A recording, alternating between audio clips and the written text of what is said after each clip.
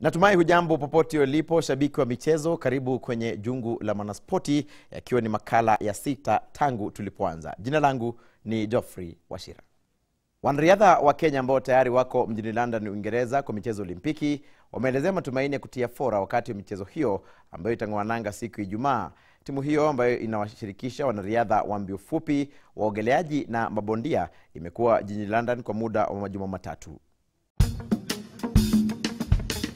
Timu ya mbio za mita 400 kupokezana kijiti iliondoka nchini zaidi ya majuma matatu iliyopita, huku wanariadha wa mbio za masafa marefu wakiamua kubakia hapa nchini na kufanyia mazoezi yao katika uwanja wa Kasarani, milima ya Ngong na pia msitu wa Karura.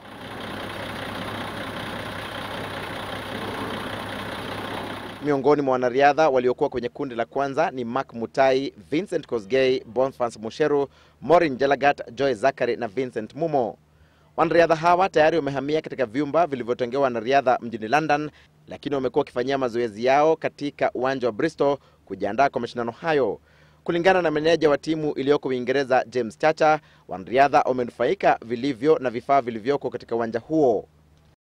And I believe that with the kind of training that we've had, we should be able to improve on our performance in the previous Olympic Games, and hopefully even take the gold medal in the 400 meters, the 400 meter hurdles, and as well as the 4x4 meters relays. Matamshi hayo yaliungwa mkono na mkufunzi aliyepewa jukumu la kuiongoza timu iliyoko Bristol, Bruce Lati. We've been working hard despite the weather. I would say, and everything else, the morale of the team is high, and I'm also glad that as we get closer to the games, the weather is also becoming better, and I should say the team looks quite highly motivated and it's ready to go.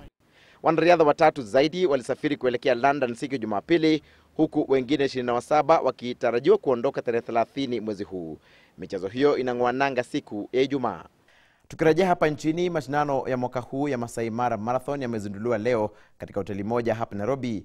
Mashindano hayo ambayo yanaingia mwaka wa 3 yalipokea udhamini kutoka kwa shirika la ndege la Kenya Airways. Waandalizi wanasema kuwa idadi ya washiriki hasa kutoka mataifa ya kigeni wanatarajiwa kuongezeka kuliko ilivyokuwa miaka ya hapo awali.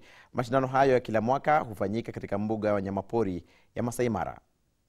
We have moved it away from the bush just by a couple meters, and the security we have replaced with a few more additional securities in that, but the course will be just basically the same. Finali za mashindano ya Coca-Cola kwa wachezaji wasiozidi umri wa miaka 17 ziling'oananga leo katika chuo cha Kenya Polytechnic kilichoko mjini Mombasa. Timu 3 ambazo haziko zimefika Mombasa ziliwasili mjini humo jana usiku. Waandalizi jana walikuwa wakikagua stakabadhi za wachezaji hasa kuangalia umri wao, kwani hapo awali wachezaji wamekuwa wakidanganya kuhusu umri wao. Wavulana na wasichana watashiriki mashindano hayo ambayo yatafanyika katika uwanja wa Mbaraki. Mkuu wa kamati ya kiufundi wa shirikisho la FKF Eli Mukolwe amewahakikishia wachezaji kuwa watachaguliwa kulingana na uwezo wao na wala sio kwa njia ya mapendeleo. Siku 3 tu kabla ya kuanza kwa michezo Olimpiki mjini London, Uingereza, bingwa mara 3 Olimpiki Usain Bolt ameundua mchongo wake mjini humo. Mchongo huo ulizinduliwa rasmi siku ya Jumatatu mjini London. Kulingana na waliotengeneza, mchongo huo uligharimu $1233. Watu 12 walishiriki kuunda mchongo huo na walichukua muda wa miezi 4. Hata hivyo, Bolt bado hajauona mchongo huo, lakini waliouzindua wanasema ameuona kwenye picha na amerithika. Mashabiki wa Bolt walipata fursa ya kupigwa picha kando na mchongo huo.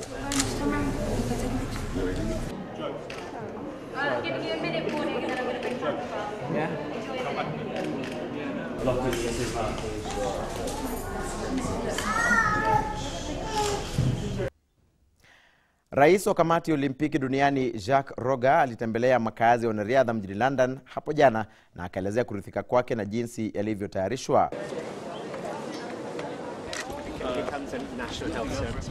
Roger alicheza mechi ya pool na mchezaji wa volleyball wa Uingereza na pia akapata chakula cha mchana katika chumba cha mankuli cha timu ya Brazil.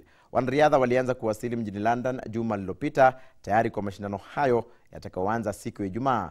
Roger alikuwa ameandamana na meya wa London Boris Johnson na kamati andalizi Sebastian Coe.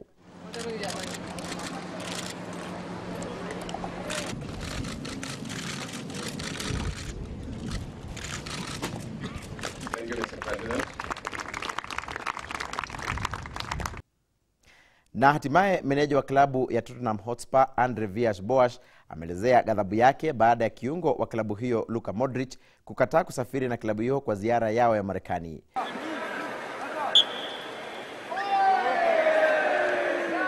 Tottenham iko mjini Los Angeles kucheza mechi za kirafiki na klabu ya Los Angeles Galaxy. Modric, raia wa Croatia, hakusafiri na timu hiyo na huenda akapigwa faini na klabu hiyo kwa kukosa kufanya hivyo. Villas-Boas amesema Modric amekosa nidhamu na anafaa kuadhibiwa vikali.